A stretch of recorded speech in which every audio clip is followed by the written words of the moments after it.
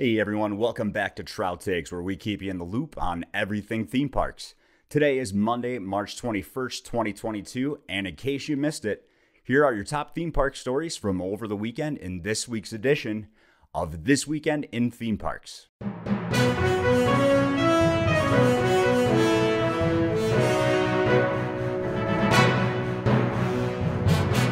A big story that came out Sunday morning from Alex Sherman with CNBC reveals that Disney CEO Bob Chapek and former CEO Bob Iger had a falling out and no longer keep in close contact with each other. The falling out occurred around the time Iger resigned as CEO of Walt Disney Company back in February of 2020. Iger resigned as CEO just weeks before the Disney park shut down due to the pandemic.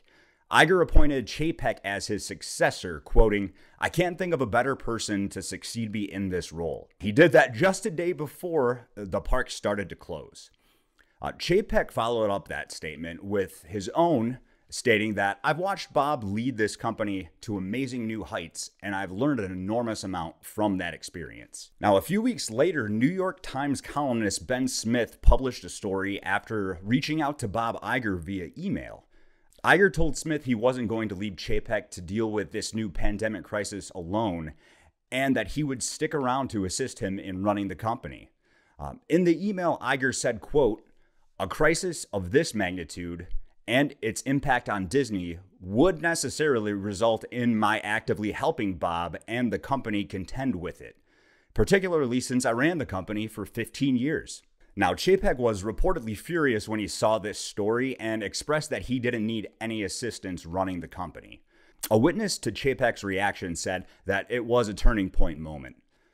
Ever since then, the two have yet to make amends, while it appears that Chapek could absolutely use some help given the amount of heat he's been under recently. The company has been under a lot of criticism for funding sponsors of Florida's Don't Say Gay bill, as it's colloquially referred to as, along with major backlash to an email he sent out to employees, which merely just acknowledged the situation and failed to take a stance on the subject. A few days later, he then sent out an apology email for the company's lack of response on the matter, and he finally denounced the bill, although the reception of the apology was already considered too late by many employees.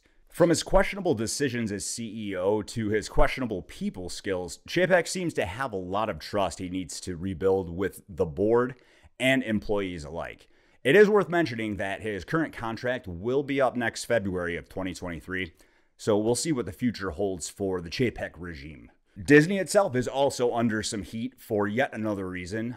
If you hadn't already heard, this is a story kind of from last week that bled into the weekend. There was a controversial marching band performance at Magic Kingdom last week by the, I'm going to butcher this, Port Neches Grove High School marching band. The school's mascot is the Indians, and their marching band's drill team performed a culturally insensitive scalpum chant as part of their routine. And naturally, chaos ensued over social media, condemning the performance, along with condemning Disney for allowing such a thing to happen. Disney eventually released a statement over the weekend saying, quote, "We regret the performance took place as it did not reflect the audition tape that was submitted. We have immediately put measures in place to ensure performances reflect the audition." However, they did not elaborate as to what exactly those measures would be. In international news, Shanghai Disneyland has just announced that they will be closing temporarily starting today, March 21st, due to the current pandemic situation, as China has seen virus cases skyrocket to rates close to what they were during the initial wave back in late 2019, early 2020. A reopening date has not yet been identified. And also over in China, Hong Kong Disneyland remains temporarily closed until April 20th, 2022. With that recent news, though, with Shanghai Disney, who knows? It's probably likely they're going to extend that at this point. We'll see. And over in Staffordshire, England, one of the UK's most popular theme parks, Alton Towers, had their opening day of the season on Saturday, March 19th.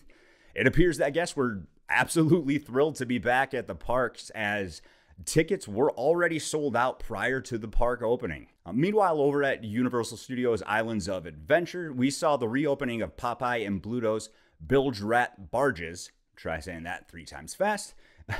The ride had been closed down since the beginning of the month for its annual maintenance. And that's going to do it for this week's edition of This Weekend in Theme Park, guys. I've been Mike with Trout Takes. If you enjoyed the video, go ahead and hit that like button. If you're looking for more theme park content, tips, tricks, adventures, go ahead and subscribe to the channel. We'd love to have you. And you guys have a good one. We'll see you soon.